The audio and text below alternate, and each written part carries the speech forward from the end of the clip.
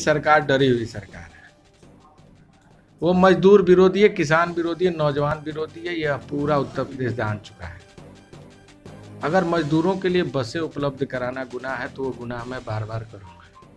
अगर गरीबों की आवाज उठाना गुनाह है तो वो गुनाह मैं बार बार करूंगा। अगर पीड़ित, दलित, वंचित, शोषित, पिछड़ों की आवाज उठाना गुनाह है तो अजय लल्लू वो बार बार गलती करेगा।